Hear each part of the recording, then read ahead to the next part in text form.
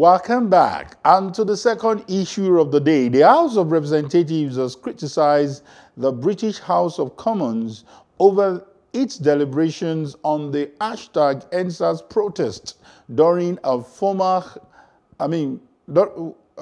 which a former head of state, General Yakubu Gowon, was accused of looting the Central Bank of Nigeria.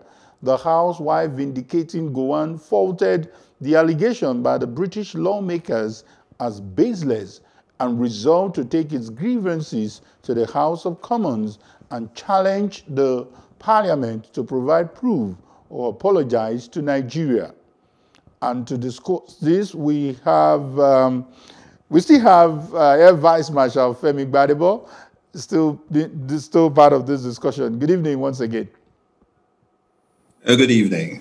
And later on, we'll be joined by a journalist and editor, particularly, that's Mr. Dipo Olayokun. But in the interim, let's get the discussion started. The first issue here is the name of General Yakubu Gowon.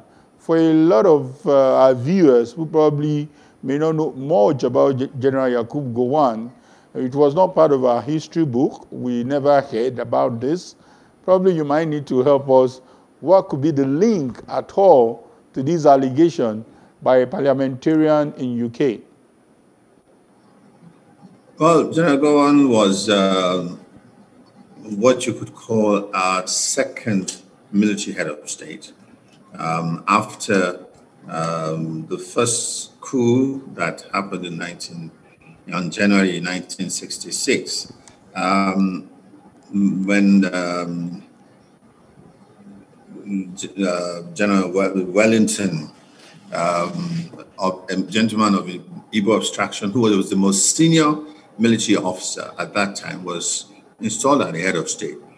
There were some issues that I would not like to go into here, but one part of the country felt that marginalized because the story is that all the regional leaders were supposed to be killed, but at the end of the day, only predominantly the northern military leaders were killed.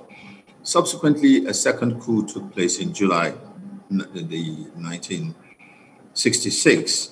And this time around, it was supposed to be a coup to right the wrongs of the first coup. And a relatively young Gowon, who was a lieutenant colonel at that time, was installed as the head of state.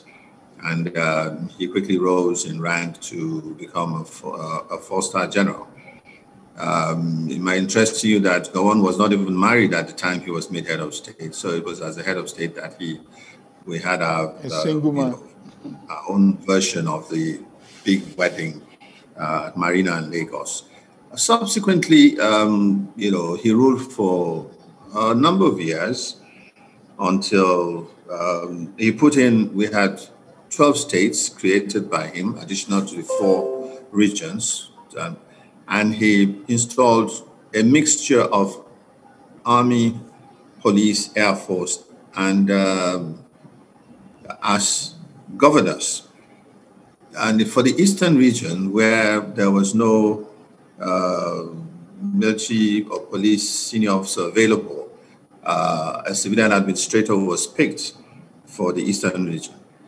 Everything went well until eventually there was rumors of impropriety. Some of the governors actually had empowered themselves. A few of them they found to be not guilty. In fact, Gowon, after the coup ousted him, he was, I think, somewhere in East Africa attending an OAU conference. And so he had to move straight from there to I think one of the West African countries initially gave him some form of an asylum, but he opted to move to the UK, where he now,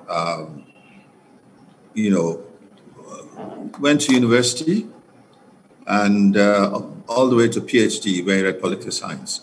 Now, those who know the story at that time know that he left straight from, I think it was Harare or somewhere, and straight to this West African country and onto the UK. So he didn't even have time to stop back to Nigeria talk less of having control to be able to ask somebody to move the central bank for him. He arrived in London virtually a pauper. The record shows that a Nigerian who was resident there, out of respect, made his accommodation. He stayed in a hotel for a while, for a couple of months, and then he was moved into this house made available by this Nigerian. And stories point to the fact that even for the school fees of his children, Nigerians continue to rally around and support and pay fees, and that's how he stayed for the whole period he was in the UK. Okay. So for someone to now say that he took the whole of Nigerian central bank with him to London is not kind at all. Okay. And of course, it is the way that most of these British parliamentarians look at Nigerians. You remember when the Prime Minister was putting the Queen, that, Nigeria is fantastically corrupt, I mean, you create names, but, even those who have taken out of our Commonwealth, where have they put it? They've put it in the UK. They bought properties in the UK. And it is the same UK that is making it impossible to retrieve this money for them to be extradited or for those properties to be repatriated. Okay. Thank you for that sense of history. We will come back to that.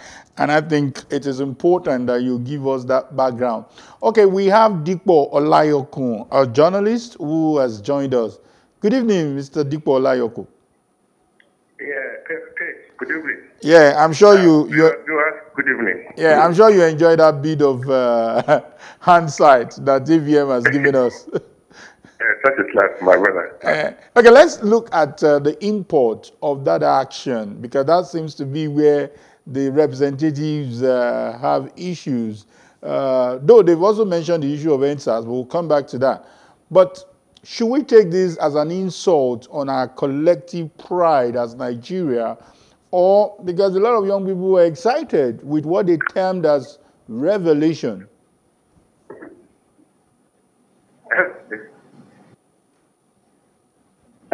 I can hear you. Yeah, I didn't hear the question very well. I said, should we look at this statement as an insult on our collective pride as a country when a former head of state is being accused of looting our Commonwealth? Because a good number of young people seem to be excited. They seem to see it as a revelation rather than an insult. What is your own... Yes. Okay. Yes, it's rather an insult to whoever wants to believe the man. Because I think rather it is an insult to the entire UK Parliament. If a parliamentarian will take to the floor, what they call the Hello Chamber, and to make that big goof, I think that is an insult to them. Like my first guy said, it's very unfortunate that the UK Parliament will be used to propagate falsehood and ignorance. Yes, some people have said the man was 2 years old by the time Yakubu Gowon was overthrown. But why do we have history books? Why didn't he research into what he's going to say on the floor of the Hello Chamber? Because I am very happy Nigerians know each of their leaders. And that is why even before General Yakubu Gowon spoke, prominent Nigerians have come to tell the man that he should go and read the history book. You see, this is one thing that this thing has shown. These people have a fixated idea about us. And unfortunately, some of us key into that narrative. Could you believe that some people, perhaps they were not born that time, or maybe they didn't read history books like the parliamentarian, already key into it. But we thank God that some of us were alive, some of us witnessed this thing. I was not a kid when Yakubu was overthrown. I was already in Form 5, and we knew about Nigerian history. What it took that man is just to go and read into history. Because if he knew that when General Yakubu Gowon was overthrown, he enrolled in the Warwick University and was carrying a plate of food like every student. Faraday, somebody who went to England with help of Central Bank would not be queuing for food. So it's not an insult to us. It's an insult to the UK Parliament. Because even if you want to make a comment like that, you go into research. You ask questions before you take to this, what they call hallowed chamber, before you can talk. So what it means is that UK Parliament is not original, it is fake, and it is very, very unfortunate. Okay, Dipo, I'll come back to you. Let me listen to Mr. Gbadebo again. Looking at, it's like two of you read each other's mind, but let's look at the second issue. Okay, let's still stay with Gowon. Now, we are looking at, I also remember that the man made reference to the book, and he described it as the most powerful literature book in the world that was talking about things fall apart.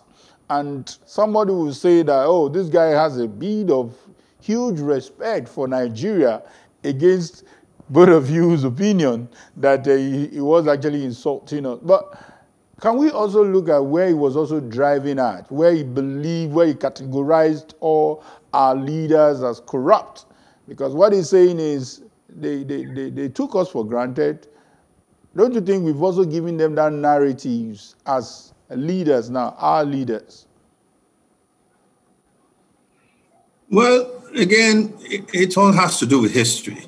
When the white man was in charge of Nigeria, what did they do? They looted Nigeria. And even when they were leaving, they put what I'll call booby traps in place. Okay, so those who took over from them just became like the white or the black masters. This is what happens in government house. This is what happens so and so on and so forth. And they had advisors. And the first set of advisors were those who advised them to keep their money in England, take their children to school in England. Even some of the children from the north, from the emirs and all who went to school in England, the parents didn't pay. The emirs didn't pay. It was some form of bribery or so, okay? And subsequently, you know, the issue of Swiss accounts and all came up. Who brought all these things in, okay? These are the same people who are supposed to be saying, no, this is not right. Don't do it this way. If you know what happened to people who kept money in Swiss accounts, many of them died and lost the money. Their families had no access because they were very coded accounts, okay? And there's still a lot of funny things going on. When you talk about, you know, these people who talk about, you know, they do all this kind of high-level investment banking and so on, you know. So it's about money that you don't want people to know about, and so it will happen. You know, if you ask some lawyers, they'll tell you they have accounts, secret accounts, where if you put money in with a lawyer, a big lawyer, he puts it in an account. No law can force him to disclose the owner of that money. Wow. And so on. So there are a lot of things that the white man has taught us as to how to be fraudulent. You see, it is not so easy in their own system because their systems are better structured than ours. We are just coming into a system where we're trying to operate democracy, white democracy, in a situation, in a country where the larger majority do not even understand what their rights are or what can be done with it. Okay. So everything that is wrong with us. Okay, I'll come back to you. I'll come back to you, and hopefully time will permit me. Mr. AVM Gbadebo, I'll come back to you before we round up. But let me go to Dipo Olayoko. Now, our House of Representatives have said that the British Parliament should provide proof over that allegation. Otherwise, they will require them to apologize. But from what Dipo is saying, he's saying that it is to their own shame. That's my word. That's not your word. So do you think the House of Reps will get this? Or to what extent should we take a diplomatic step on this issue? Yeah, I think the House of Reps is doing, or let me say, did what's expected of them. not because they expected anything from the UK Parliament, but at least they must be seen to have taken some action. Which we will recall that over the weekend, the Nigerian government called on the UK government to apologize. And the UK government said the Parliament is an independent arm of government. They have nothing to do with what they are doing. They can't compel them to do something, but that the UK Parliament, the UK government does not believe in what those guys said. Having said that, I think there is a need for the UK Parliament to do a redress. Because if they continue like this, it's going to be a shame on them. But you see, why some of us are worried is that the British, despite all what they did to us in Africa and in Nigeria, instead of burying their heads in shame, they still had the guts to come in the open and be talking about issues in Nigeria. Who caused the problems we have for us? The problem of this issue, agitations, the problem of whatever. Who caused it? Is it the issue of corruption we are talking about? Our people will steal our money. They will take this money into your country, lodge the money there, and you are talking about corruption. Who is more corrupt to that among the two? But you see, I blame some of us Nigerians. I believe that our solutions to our problem comes from there. Okay. Look at what is happening in America. Over an ordinary election, the way I thought, see what is happening. If it had to be in Nigeria, some people will have reached into UK, some people will have reached into America, as if America doesn't have their own problem. Okay, Dikpo, before you go, let me quickly take you up on this, then I will end with EVM. There is this angle to this story that it's a global village. I also recall some of those old clips of Joe Biden making a strong argument for Nelson Mandela and the apartheid in South Africa. Then I also remember that from time to time, our parliament also discuss issues that has to do with South Africa, that has to do with Sierra Leone, with Liberia, on what to do and what not to do. Can't we see it from that angle? No. What we are saying is, when they are appearing as if they are a solution to our problem, as if they are above board, that is our argument. They are not stopping anybody from discussing anything, any subject under the sun. Exactly. But when you are now appearing as if you are the holier solution, than thou, when in fact you are the problem, that is where some of us don't seem to agree with them. They have their own problem. Just about 3 or 4 days ago, even in England, people were protesting about lockdown.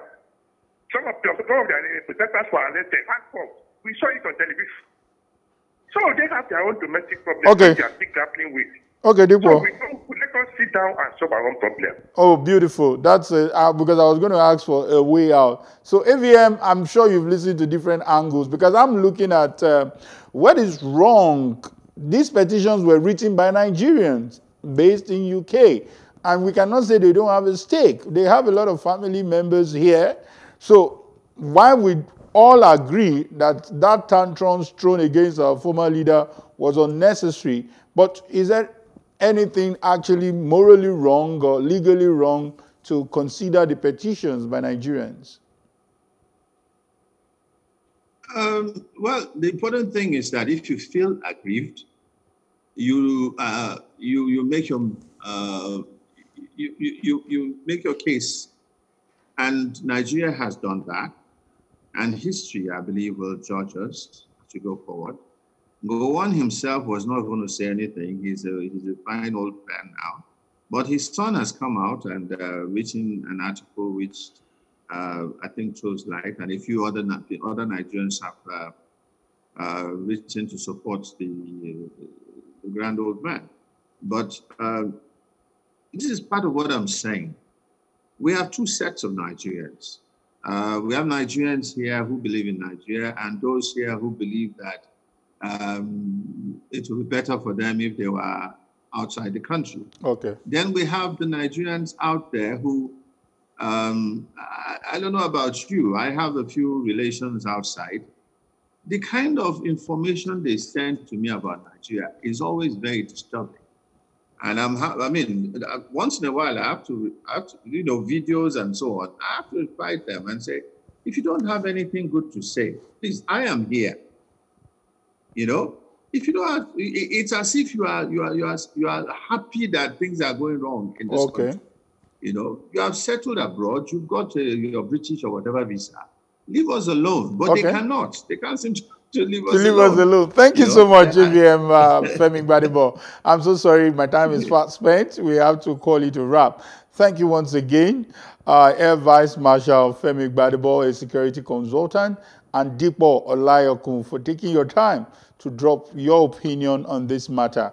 We quite appreciate both of you. Thank you for your time. Thank you, and have a lovely evening. Yeah. And we will, before we go, let me just give you my own take on the issue that was discussed earlier on, just after this short break.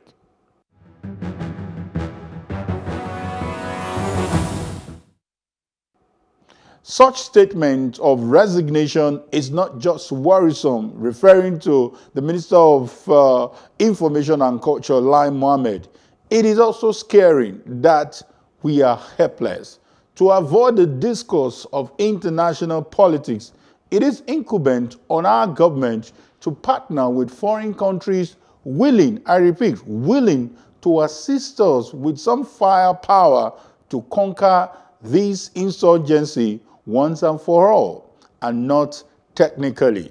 We are sick and tired of Boko Haram being technically defeated. We want them to be defeated so that we can return to the path of peace and tranquility in all our environs, including the Northeast. And that's how far we can go on today's edition of Plus Politics. Plus Politics returns tomorrow, same time, same station.